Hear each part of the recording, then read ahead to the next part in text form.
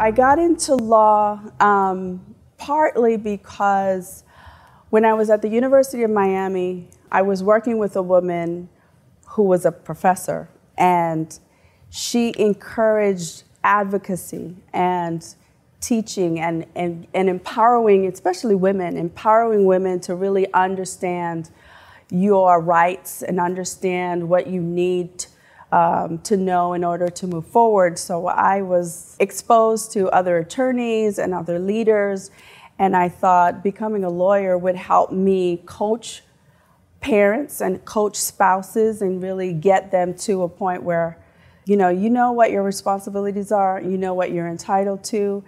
With that information, you're empowered to make decisions for your own future. So I thought that was a great way to contribute. One thing that I find myself repeating often to clients is everybody's case is different and unique. Your family is different and unique.